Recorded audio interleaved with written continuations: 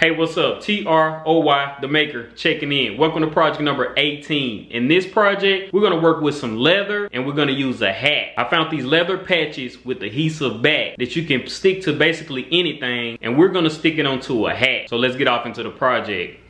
Alright, so these are the leather patches that I found. I got these patches off of Amazon. I will link in the description below where you can find these patches. Also, if you want to order some, they come in colors of, it's like a gray color, like a neutral gray, black, red. It's like an ivory off-white color, and it's brown. And they all have this adhesive back on the outside of them that you peel this off and you can basically stick to anything. Sizes of them is 4 inches by 8 inches long. I got this hat that I found out of Goodwill. It's just a plain white hat. It's Adidas hat. It had this under the brim, Stella Sports or some kind of Adidas hat. I'm gonna cut out a design using this charcoal color. I'm just gonna stick it right on top of this hat right here. And this is the logo that I came up with. Much better. Okay, so this is the logo that I came up with right here. I know some of you guys might remember this logo because it came from Yo MTV Raps. But instead, of course, I decided to put the name of this channel in the inside of it, Troy the Maker. Since it's not gonna be sewed in, I got this dotted line going around in the inside of it to give it that look, to make it seem like maybe it was stitched in. So hopefully this gives it that type of appearance. And this leather patch is gonna be around 1.5 inches tall, a little bit taller, and almost 2 inches wide. So let's head over to the Glowforge software to engrave and cut it out. One quick tip before we head over to the Glowforge software. Anything that I have to engrave, I always export it as a PNG. So all of this is going to be exported as a PNG. And anything that I have to cut out, I always export it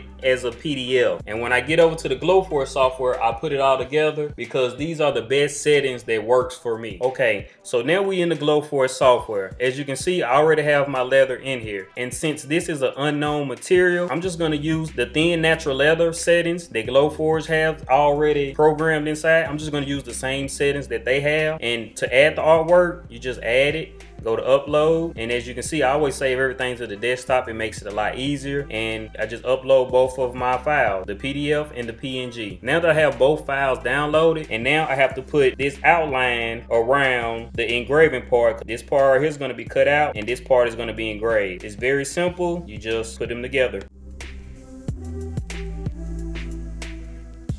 Okay, so that seems to look pretty good. Let's get it ready. As you can see, it's gonna take 4 minutes and 22 seconds. Let's head over to the Glowforge and cut it out.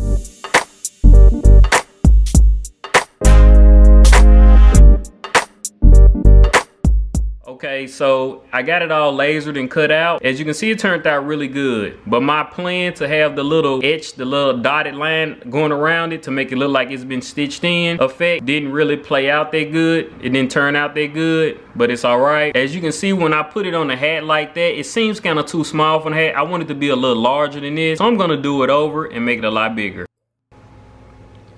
There it is, man. It's a lot larger. See what I'm saying? That's a big difference. Big brother, little brother. Gonna let the big brother take over on this one.